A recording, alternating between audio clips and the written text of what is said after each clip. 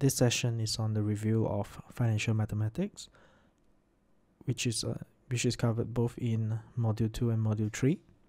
In Module 2, financial mathematics is involved in the valuation of bonds, and in Module 3, financial mathematics will be applied to calculating net present value. Now, first off, let's talk about the future value of a single cash flow. So if today you have a cash flow, which is this PV sub 0, which you will invest today to earn an interest at a rate of R% per period for a total of N periods.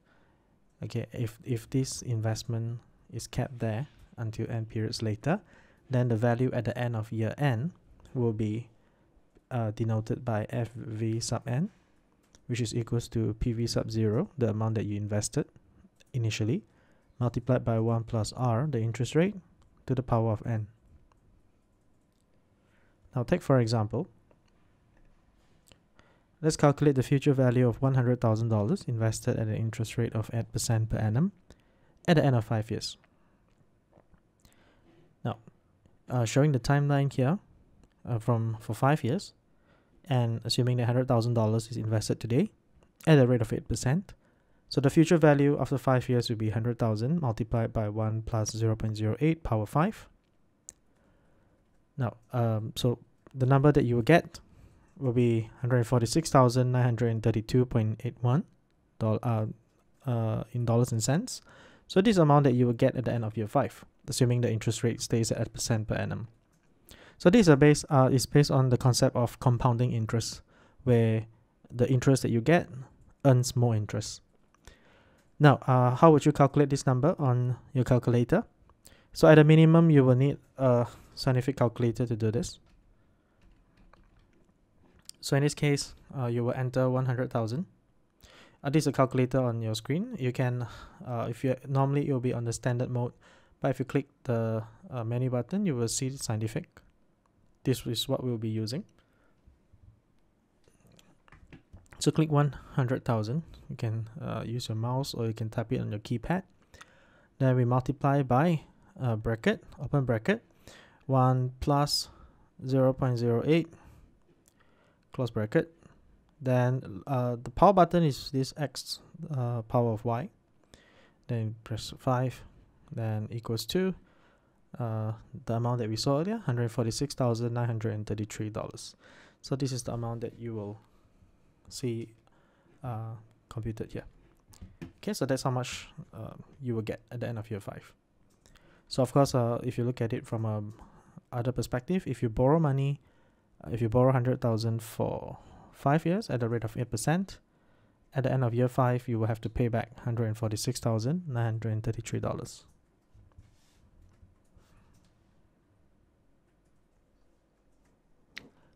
Now, on to the next part. We'll look at present value of a single cash flow. Now, what if we have a cash flow in the future at time N, and we want to find the value of that cash flow today? So using the formula from the previous slide, we rearrange it. So the PV at time 0 is equals to the future value at time N divided by 1 plus the interest rate R to the power of N.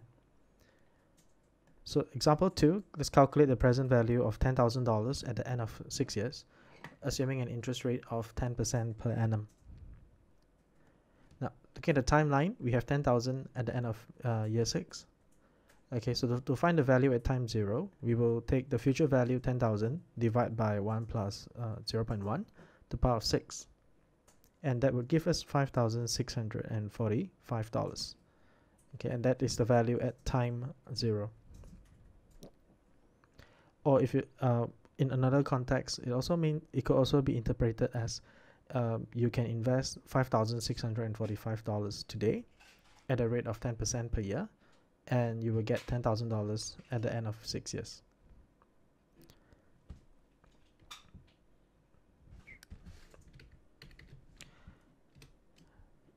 Now, how we use a calculator in this case? You press click 10,000, then divide by open bracket 1 plus 0.1 close bracket power 6 equals to $5,645. Okay, right. Now for the next part, we'll look at future value of a series of cash flows. Maybe we will extend beyond a single cash flow that we saw in the first slide.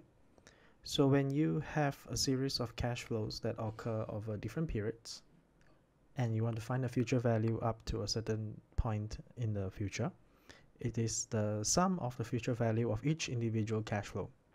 So take for example, in this timeline, I have a cash flow each in period 1 to up to period n. And let's say if you are asked to calculate the future value of the cash flows at time n, then what you'll have to do is you will have to compound or find the future value of every single cash flow up to period n. So if you look at the formula for the first term, we will take cash flow in period 1 multiplied by 1 plus r to the power of n minus 1, which is, in other words, investing the first cash flow from period 1 to period n. And for the second cash flow, we'll do the same thing. We'll invest it from period 2 to period n. So the difference in the time is n minus 2. And we will do this for every single cash flow up to the point where we are calculating up to. So if you notice here that the last term is just the cash flow itself, because at that point in time, the cash flow will not be reinvested to earn any interest. So in example 3, we'll calculate the future value at the end of year 3 for the following 3 cash flows. So in year 1, you have $200, in year 2, you have $400, and in year 3, you have $600. And we want to find out what is the future value of these 3 cash flows up to year 3. And we assume that the interest rate is 8% per annum. So what we'll do here, this is the working, okay, but we'll go through it each one by one. So we'll have, so the future value at year 3 is $200 times 1 plus 0.08 to the power of 2 plus $400 times 1 plus 0.08 to the power of 1 plus 600. So keep in mind that we want to find out what is the value of all these 3 cash flows up to year 3. So looking at the first cash flow, $200. So what happens here is that the first cash flow, $200, will be invested at the rate of 8% for 2 years up to year 3. That would give us $233.28. Now, for the cash flow in year 2, which is $400, it will be invested from year 2 to year 3 for 1 year. Therefore, the power is 1 at a rate of 8%, and that would be $432. Now, for the last cash flow, which is in year 3 itself, that's $600, that would not be invested. So there will still be $600 here, and the total will be $1,265.28. That is the future value of all these 3 cash flows at the end of year 3. Next, we'll look at the present value of a series of cash flows. And to find, if you have a series of cash flows like C1, C2, C3 up to Cn, the present value of all these cash flows is the sum of the present value of each individual cash flow. So in example 4, calculate the present value of the following cash flows. So in year 1, you have $200, in year 2, you have $400, and year 3, we have $600. And we assume the interest rate is 10% per annum. And we want to find the value of these 3 cash flows today at time t equals to 0. And to do that, we will we'll do the working as follows.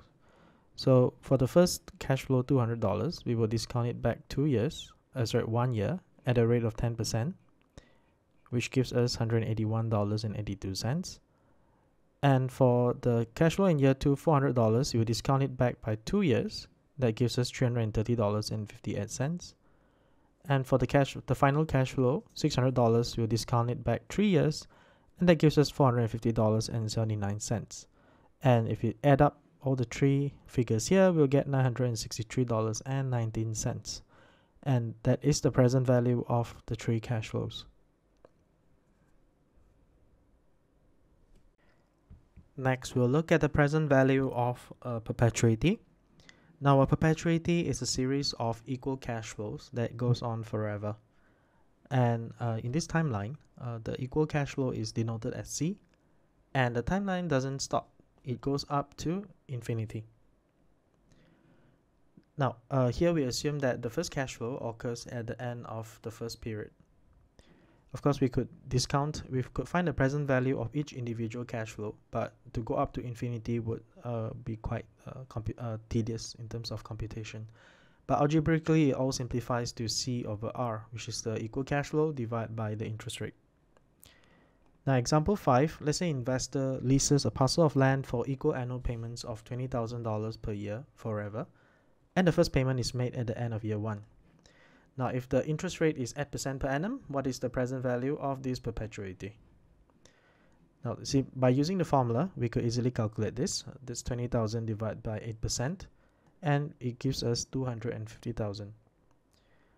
So, this tells us that the value of the land, or the value of all these payments to the investor, is 250,000.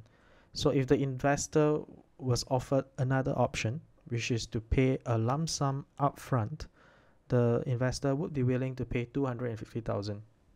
Okay, and it will give it the same. It will give the same value as this perpetuity.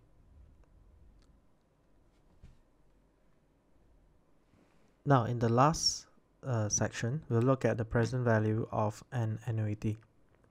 So, an annuity is a series of equal cash flows occurring over n periods. And of course, in the last few examples, we've seen a perpetuity, where it is also a type of annuity. But of course, for perpetuity, the annuity goes up to forever.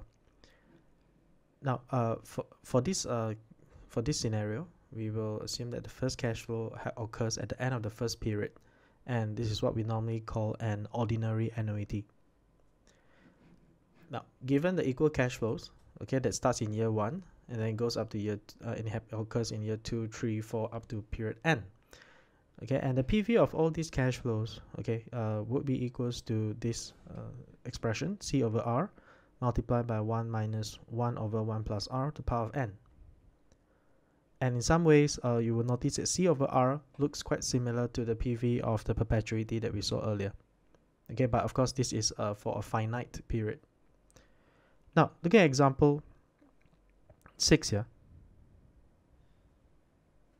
So, investor is considering an investment that pays an equal cash flow of $5,000 per year at the end of each of the next 8 years. And given the interest rate is 10% per annum, calculate the present value of this annuity. So, we have this $5,000 recurring for 8 years, starting from 1 year from now. So, to calculate the PV, it will be 5,000, which is the annuity amount, divided by the interest rate 10%, multiplied by 1 minus 1 over 1 plus 0.1 to the power of 8. And that gives us $26,674.63. That's the value of this investment to the investor. Next, we'll look at the present value of a growing perpetuity. And unlike the previous case, in the previous case, we assume that the cash flows are equal throughout the whole period. But for this case, we will assume that the cash flows actually grow at a constant rate forever. Now, so in this timeline, we have the first cash flow that happens at the end of year 1, and subsequently, that cash flow grows at a rate of constant rate of G % per period, okay, forever. So in the next period, 3 for example, it will be cash flow in year 1 times 1 plus G to the power of 2, and it will grow at that rate forever. Now, of course, to simplify things, if you were to PV all these cash flows, it will be equals to C1, which is the cash flow next year, or in the next period, divided by R minus G, with R being the interest rate and G will be the constant growth rate. Now, example 7, let's say investor is considering an investment that pays a cash flow of $5,000 next year, which is in year 1, with subsequent payments increasing at a constant annual rate of 4% per annum forever. So this is a case of a growing perpetuity. So given the interest rate is 10% per annum, calculate the present value of this growing perpetuity. So take note that the first cash flow next year is $5,000. Okay, and the growth rate is 4%, the interest rate is 10%. So in the following year, in year 2, the cash flow would be 5,000 times 1.04, and in year 3, it will be 5,000 times 1.04 power of 2, and this goes on and on up to perpetuity. So to calculate the PV of this, we'll just take the next year's cash flow, which is 5,000, and we divide by R minus G, and that gives us $83,333.33. That's the present value of this entire perpetuity.